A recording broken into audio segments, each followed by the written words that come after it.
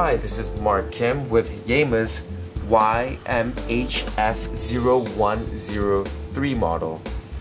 Now this, it's got a strong place in my heart because I wear the same watch but in black. But it was a personal choice for me to choose black, but I also love this model.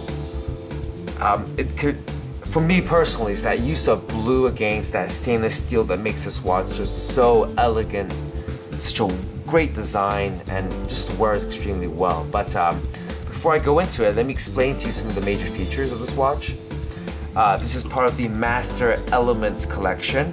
It does come with a chronograph, like many of the Yema line, but you'll notice something a little more special about this chronograph and this model specifically, because it's got more features than just about any other thing that I've seen. So let me go ahead and show you the scale of this watch, just to give you an idea.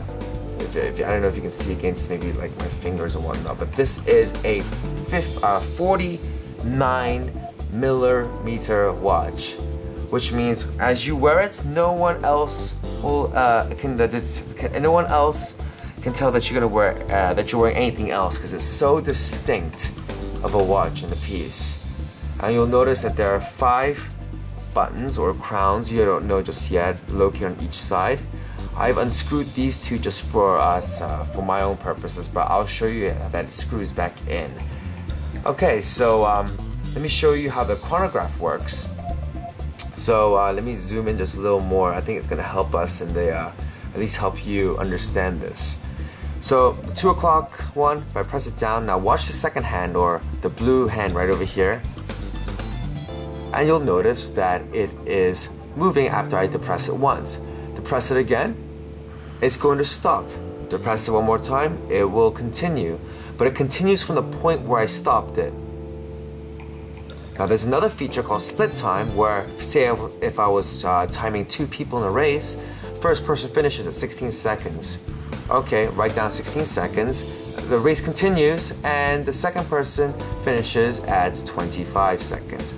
Write it down. Once it's stopped, not continuing to the next person, but stopped using this button, you can go ahead and reset it back to its neutral position, back to 0. So you're probably wondering, what on earth then is this guy?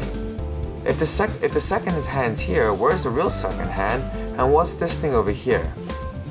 Okay, so the chronograph measures time, but that blue hand only measures seconds. Over here, this top subdial over here counts the minutes of the stopwatch, the chronograph. This person over here is the second hand for the time. So time right now is 10:13 and 16 seconds. One nice thing about this case, though it's hard to see from right there, is that every crown, every push button is screwed down by design. Now what does that mean? It means you have a smaller chance of water getting into the case. That's all that really means, but it's one of those design things that's just kept with the watchmaking industry for so long. But just wanted you to take a look and see that it screws right back in. Now let me go ahead and show you how to adjust the time. If I unscrew the 3 o'clock crown, I pull it 1, 2 to the second step, you will see that I can adjust the time. Let me go ahead and put it 10:05. If I want to close it, I can screw it back in, but if I pull it to the first position, you'll watch the time. Watch the date, it says 1 right now, right? Now 2, 3, 4, 5, 6. You can adjust the date this way. Okay, so now we talked about the chronograph. We talked about the time, adjusting it. This thing over here, this is a little awkward, but this thing right over here is the alarm function. Yes, this watch cannot wash your dishes, cannot walk the dog, but can give you an alarm. And so that is the indicator dial right over here by the 6 o'clock position. Now we're not done, folks. We got 2 more friends right over here. by these 8 o'clock and the 10 o'clock. Let me go ahead and unscrew this one on this side just so that you can see. Just go ahead and screw it. Just want to show everything, including the unscrew process. Take a look at that. I don't know if you can see it, but we do have a inner bezel slide rule. For those who are unfamiliar with slide rules, they do 4 major mathematical computations. They do addition, subtraction, multiplication, and division. I'm not going to go through that on the video, but I'm going to send a fantastic manual with it that's going to explain the features of the slide rule calculator. So now that we have the inner bezel slide rule, take a look at what this guy does over here. Now let's take a look at the top one. Just go ahead and unscrew it, and once you unscrew it, you're going to feel that it's going to release. Look at that. A bi-directional lockable outer bezel.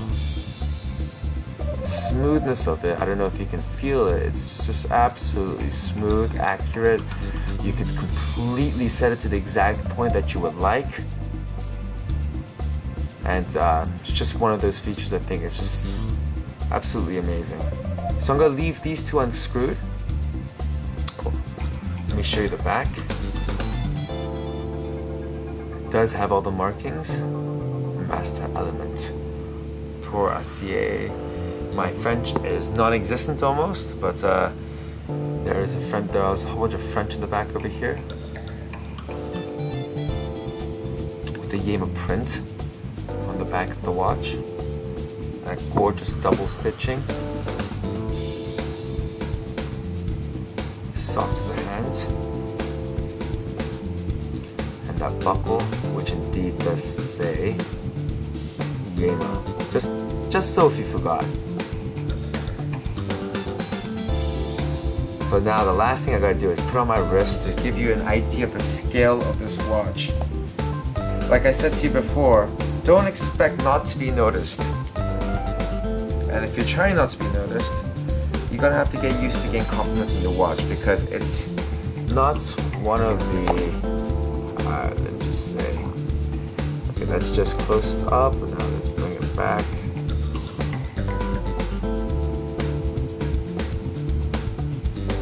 And that's a little silly because it's still unscrewed, but once I screw down this crown, this one too while I'm at it, there you go, folks.